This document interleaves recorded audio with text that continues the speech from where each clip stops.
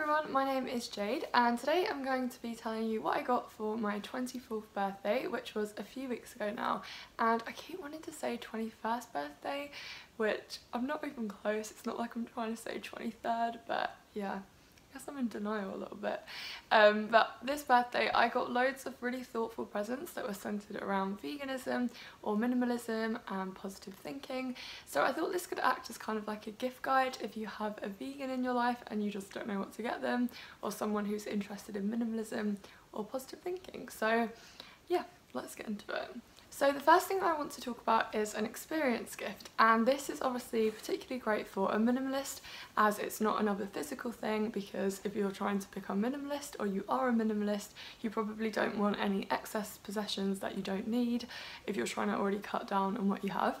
But I think this is a great present for anyone. I've always loved experience gifts as it means you get to spend quality time with the person who got it for you and just create memories and do something really fun together. So this birthday my mum surprised me with afternoon tea at the Seaside Cake Parlour in Margate, which is an entirely vegan cafe, and it was Harry Potter themed and it was so cute. I actually vlogged a what I eat in a day on my birthday, so I'll link that video if you'd like to check that out, because that shows more of what was kind of there. But it was amazing. Yeah, I loved it. If you have a chance to visit Seaside Cake Parlour, definitely do. It is the coolest place and I love the Harry Potter theme. I've always been obsessed with Harry Potter. I don't know if I've mentioned this on my channel before, but I genuinely thought I was a witch when I was younger, and when I didn't get into Hogwarts I was genuinely devastated. I really thought my letter was going to come. And it didn't. Oh, that was cute as well. My mum at the afternoon tea, she made like a little letter to like give me an invitation to Hogwarts, and it was like tea stained. It was super cute. So yeah, that was a really thoughtful present. I really enjoyed it. The food was amazing. It was great to spend quality time with my mum. So that was a great present. And every year on our birthdays, my friend Maria and I don't buy each other presents. We started this tradition a few years ago. I don't even remember how, but we'll always buy each other an experience present and usually surprise each other. So Maria's taken me to afternoon tea before. I've taken her to a goat sanctuary. They're always like veggie, vegan, animal themed, I think. Oh no, we have ridden Boris bikes, but that was after the vegan afternoon tea. So yeah, they're normally centered around food, which we love, and animals, because we love animals. But it's just such a nice tradition and I love that we do that. And yeah, I often prefer to have an experience present than a physical present, unless it's something that you really want or is food, because I love food. So I guess that brings me on to the next thing, or things that I got. So every year on our birthdays, Matt and I always get each other just a bunch of vegan snacks. I think this first started when we went vegan, and it's obviously a little bit harder to find great vegan snacks in normal shops. So yeah, we'll buy each other. I think I started it off by getting him this huge box and then just filling it with like crisps and chocolate and vegan gummy sweets and just, yeah, all things vegan. And yeah, he absolutely loved it. It was really cute. And then I was like, oh, I'll just refill it for you every year or every Christmas, birthday, whatever after that. And then I forgot. So one Christmas I filled it with bananas and that was kind of lame. But yeah, I really like that idea. So this year Matt got me a lot of snacks, including these choices. Oh, you can't really see. Okay, these choices caramel chocolates. These are my favourite. Are they my favourite? They're definitely my like top 3 chocolate. I absolutely love them. And I had about 5 boxes and this is all that's left, and there's like 2 left in there. So yeah, that's how much I like them. My birthday was only a few weeks ago.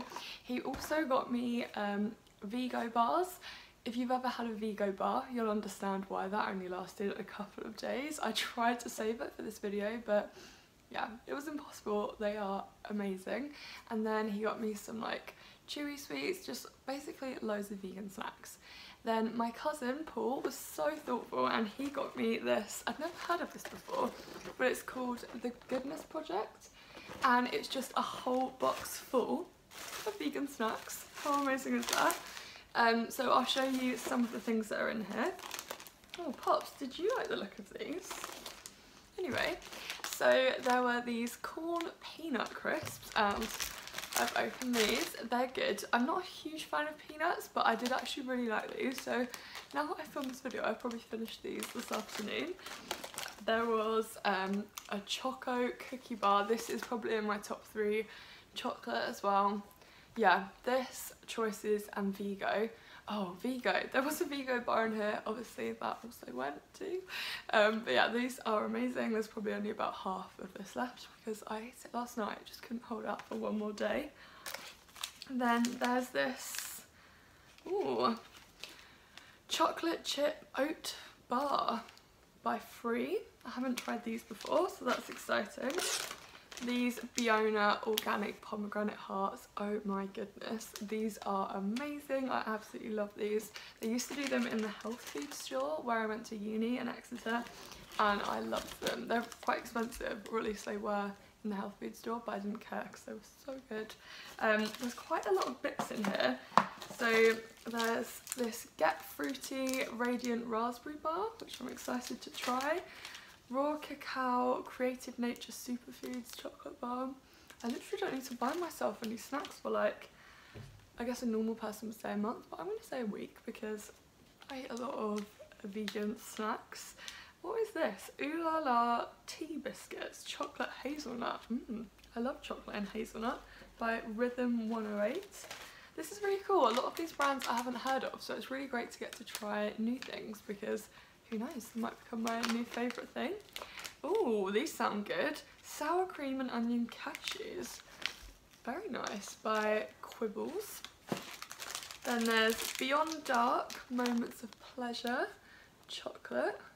Sorry, my ring light. Oh no. Poppy gets really protective over food. Not that she wants to eat it, but she knows that dogs aren't allowed to eat like human food. So if the other dogs go anywhere near shopping bags, she'll just really tell them off. And Kitty's sitting next to the food and she is growling at Kitty. Oh, it's alright, P. It's okay. I'll put them behind me. It's okay. Oh god. I'm gonna start a dog fight. Then there's this very dark Montezuma's dark organic chocolate, which looks really nice. Oh, a Trek bar. I love Trek. Cacao Chaos. I don't think I've tried this one before, but Trek are amazing. I love their chocolate and coconut ones. And then, oh, I have seen this chocolate before. Vivani. I don't recognise that name though. De Beer Waffle Crunch. That sounds amazing. I'm going to eat that as soon as this video is finished filming, so let's get this done then. So yeah, that was a really thoughtful present from my cousin. He also got me a soy wax candle, which was so nice. He was just super thoughtful, and yeah, I can't wait to eat the rest of those chocolates and sweets. The next thing that Matt got me, which I thought was so thoughtful and I absolutely loved, was a sponsorship of an elephant that I met when I volunteered at Elephant Nature Park in Thailand.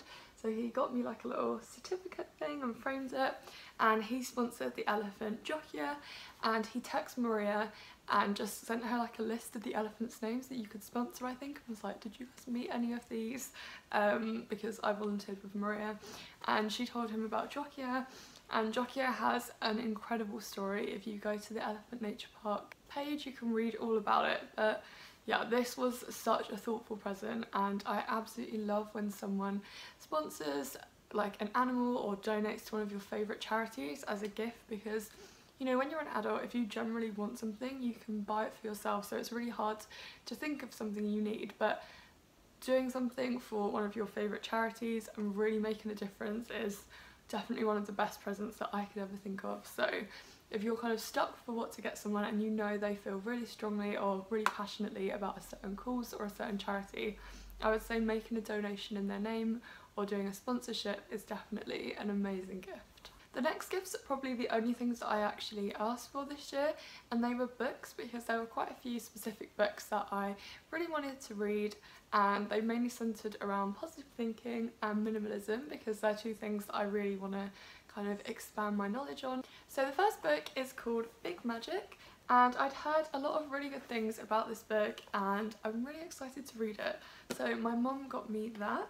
Then she also got me, which I didn't ask for, but I'm really excited because I love Anthony Robbins. So she got me the Anthony Robbins Unlimited Power book. So I listened to the audiobook of, I think it's Unleash the Giant Within. I think it's like one of his early ones. And whenever I'm feeling a bit like demotivated and in a bit of a funk, I always listen to that, and it really like kicks me up the butt and gets me like into action, setting goals, really kind of designing more of like a strategic future rather than just kind of going with the flow and letting things happen. And I feel like I've really needed that lately. So I listened to that recently and I'm really excited to read this book. And she also got me this audiobook of The Power to Shape Your Destiny, again by Anthony Robbins. So I'm going to start listening to this today actually, because a lot of my favourite podcasts I'm either caught up to date or they're on a break. So anyway, I'm really excited to start listening to this. Then my mum also got me The Secret gratitude book. If you have never watched The Secret, watch it. It is life-changing. There's also, I think, a book of The Secret, and then this is a kind of journal, I believe, and it kind of, you just write in your gratitude things. Oh. So you write in your gratitude now items and your gratitude intentions, and I'm definitely going to start filling this in. But yeah, if you haven't watched The Secret, seriously, it's life-changing. I don't want to explain it too much because I'll probably make it sound a bit weird. Whenever I described it to Matt, he was always like, that sounds like magic, and I'm like, no, it's kind of, I don't know, just watch it, it's great. Then the next book pertains, oh, that's a big word, didn't know where that came from, but the next book is about / pertains to minimalism, and Matt's mum and dad got me this book, and it is the Life-Changing Magic of Tidying Up by Marie Kondo. So if you guys have been watching my minimalism videos, you'll know that I have got really into minimalism, such a tongue twister, lately, and I have been clearing out loads of my stuff, and I've been really interested particularly on Marie Kondo's method, which is called the KonMari method, and it's all about just keeping things that bring you joy. And I love her folding method, so I'm really excited to read her book and learn more about it. Then the next thing is also a gift from my cousin, who got me the snack box and the soy candle. So he bought me this Vegan Riches Indian Kitchen cookbook, which I'm so excited to start cooking. I absolutely love Indian food, and I don't really know how to make many Indian recipes, so I'm really excited. Matt, when I got this, was like, yes, when can you start cooking some of this? There's so many great things in here, so yeah, I haven't cooked anything yet, but I'm really excited to start cooking some things from here. So the final gift that I want to talk about is something that my cousin Victoria made me, and I guess it would fall under the kind of thoughtful handmade presents, which are some of my favourite presents to receive. I absolutely love when someone's just kind of taken the time to make something that they know you'll love. So yeah, this was what my cousin Victoria got me. She made me a little scrapbook, and she knows I obviously love animals, so she just filled it with pictures of loads of different animals, and I think that's so cute. There's loads of dogs, and yeah, it's just such a sweet present. I absolutely love it. And a few years ago, my dogs were actually featured in a calendar, and I gave one to my cousin, and she has included the pictures from that calendar.